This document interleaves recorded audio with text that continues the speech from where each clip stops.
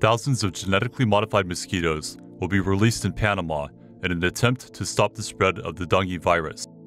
The Aedes aegypti mosquito is a primary vector of dengue. Scientists genetically altered male mosquitoes by putting a sterility gene into the mosquito's DNA. The genetically modified male mosquitoes are then released to mate with wild female mosquitoes, which will lay eggs containing the sterility gene.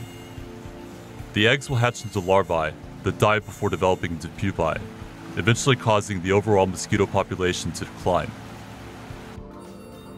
Dengue fever is a severe, flu-like illness. Symptoms include high fever, accompanied by severe headaches, pain behind the eyes, muscle and joint pain, swollen glands, rash, and nausea. Dengue virus has recently spread to Russia, Portugal, and the US.